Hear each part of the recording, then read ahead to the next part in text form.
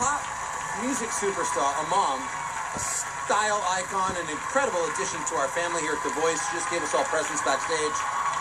This season, we discovered there is nobody like Gwen Stefani. Gwen is so amazing. She's the most normal, grounded, down-to-earth person. Sweet, bashful, awesome. I love you so much. I love you too, boo. She's like a little cat.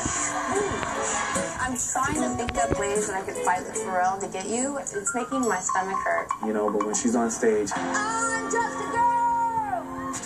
she's a tiger. She's all like, what? You're looking at me? She's literally like a panther, you know, hunting down an antelope.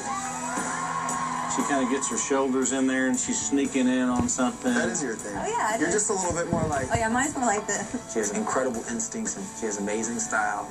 I mean, she has a fashion eye. Do you like fashion? I do. I love your shoes. I always talk about, hair, makeup, and clothes and style. This part would be like jeans, but then this part would be like the African fabric, like wrapped around here like a halter. Fashion has a new name. It's Gwen.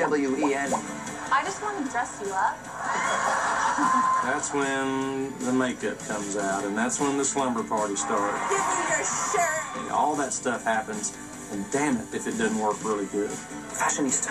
I really wish she would make over Adam. Have you seen my super awesome shirt? Buy the guy a t-shirt that doesn't have the freaking collar stretched out and holes in the side of it. If Gwen gave me makeup where I wind up looking like Craig Wayne Boyd, it would be weird. Oh, my God.